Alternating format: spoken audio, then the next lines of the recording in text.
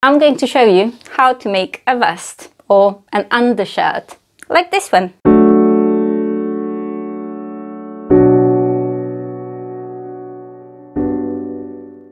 Good morning, beautiful people. I'm Alex and this is Gingerhead & Co, my sewing vlog. Today I'm going to show you how to make a vest or an undershirt, or as I call it, a tank top or simply a top. Well, it's going to be the one that I'm wearing. The one that I'm wearing is going to be, well, is being made in the tutorials that you are going to see. So that's a vest. It's finished with ribbing, it's top stitched and it's hemmed using the cover stitch. There are going to be 3 parts of the tutorial, and today, part 1, I'm going to show you how to make the vest, so how to sew the shoulder seams and the side seams, and how to finish the neckline and the armholes with the ribbing. I'm going to do it on my Overlocker. It could be done on any domestic sewing machine as long as it's got a zigzag stitch or any stretch stitch. Also, because I'm using French terry 240 grams per meter, so it's quite sturdy and it's got brilliant recovery, it doesn't stretch, I do not strengthen the seams. I'm going to show you how to do that in another tutorial, but if you are using viscose jersey or if you are using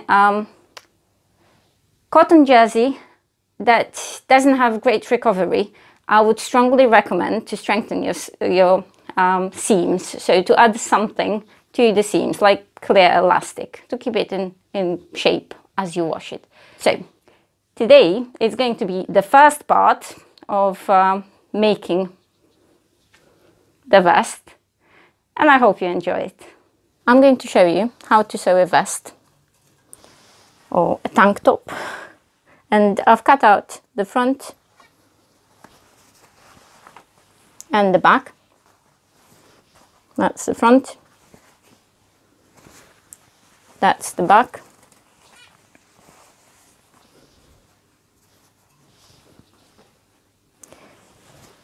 And I'm going to use my Overlocker, but if you don't have, or you don't like using your Overlocker, obviously you can do it on your sewing machine. It could be done on a normal, straight stitch machine, but not with a straight stitch, preferably with a zigzag or any stretch stitch, right?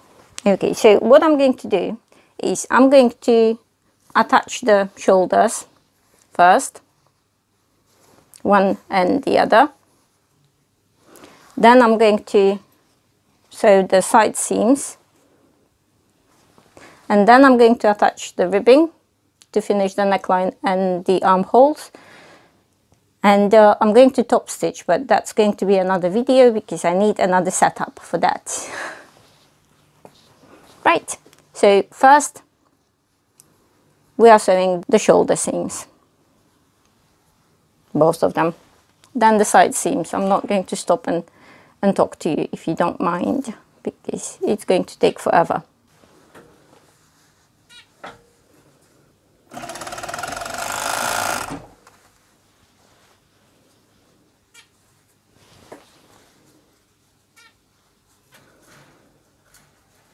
And I sew my shoulder seams in one direction, so I sew from the back to the neckline, but obviously you can do it well in whatever way you want, you prefer. It doesn't really matter in a garment such as this one if you sew in one direction, really.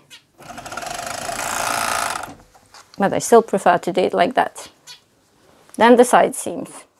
Okay, well, trying to match any notches if we have any notches, or half of the side seam if you know where your half is, under the foot. And hopefully you can see it better. I'm trying to match the edges, so the edges are even. I'm trying not to cut off as well, I'm trying to cut off as little as possible. And go.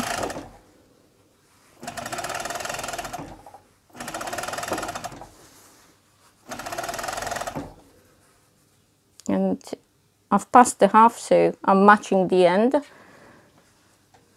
Right, they should be matching here.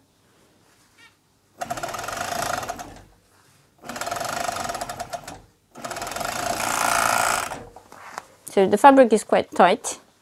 You can also lift it a bit to make sure that it matches, and it should be all right.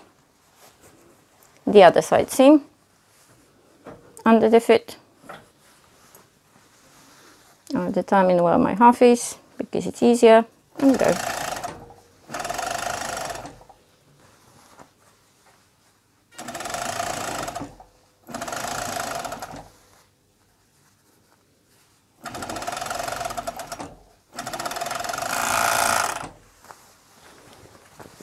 And that's the top, pretty much, well, done, the seams.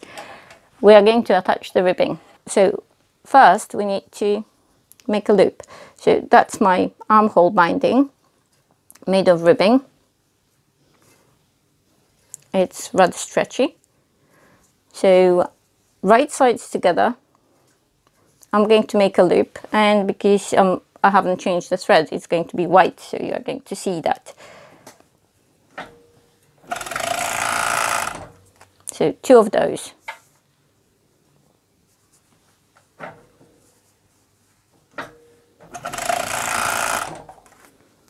And the neckline. My neckline is slightly wider, but also right sides together, matching the edges.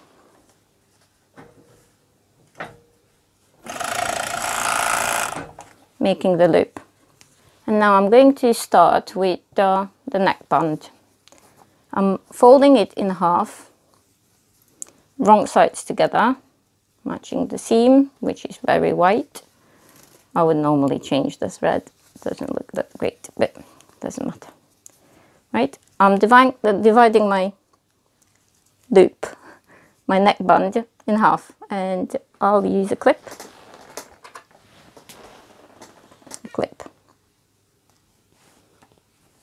You can make a notch. Then my neckline, and because I don't start from the center front, I start with a seam at the back. I'm matching one of the shoulder seams with this seam,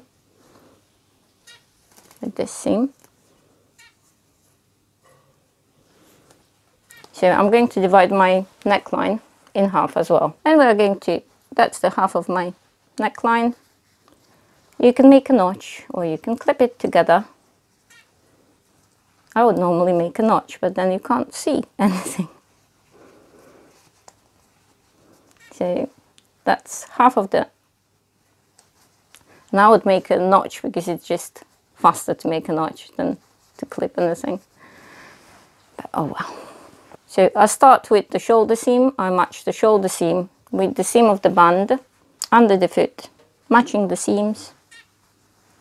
Matching the seams in the seam allowance, making sure that the edges are even,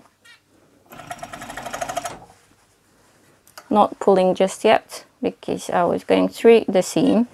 If you have a domestic overlocker that has problems with going through the seams, if the seams are bulky, you can hammer it a bit, or you can just flatten the seam, but that shouldn't really be a problem, maybe something bulkier. And now I'm pulling slightly, so my ribbing is inside, my neckline is against the feed dogs. I'm pulling a bit, checking if everything is fine, if it's going to be distributed evenly, and it is.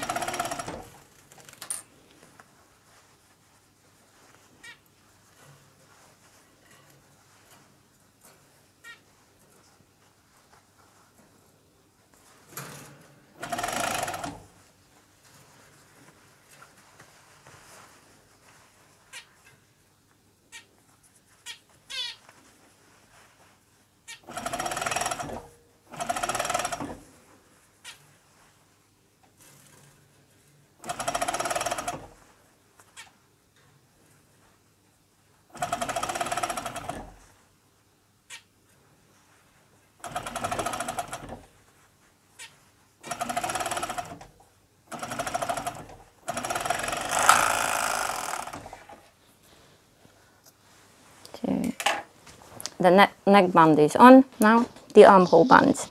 I've got two. They're narrower. Okay, so again, folding them in half. Like that. And the wrong sides are together. This seam against this seam. Raw edges together. And I'm placing mine inside my garment so that the garment is against the feed dogs because the garment is bigger. So the feed dogs are going to help me ease the garment into my ribbing. Matching the seams, you can distribute the bulk by placing the one seam one way, the other, well, seam allowance, one in one direction, the other in the other direction. And let's go. And I'm pulling the ribbing gently. Not pulling the fabric. Checking how it looks like. It looks alright.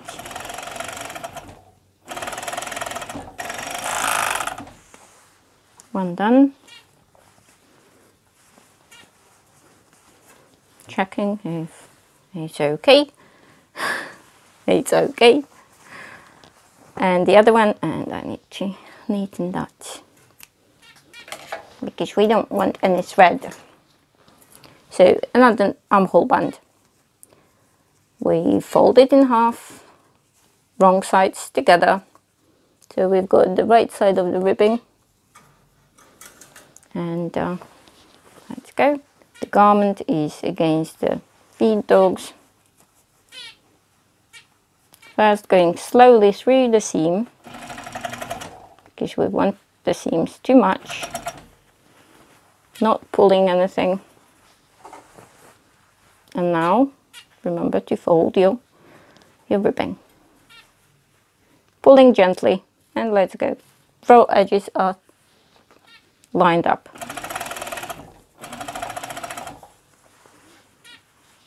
Checking if it's going to be nice and smooth.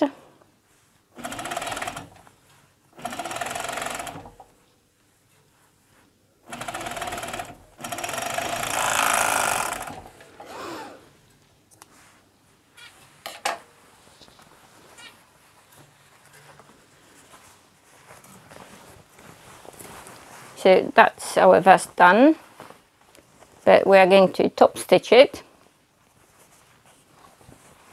I'm going to top stitch using my cover stitch, but this is going to be another video because I need some time to set it up. And I'm going to hem it with the cover stitch as well. But even as it is, it sits flat. And the armholes.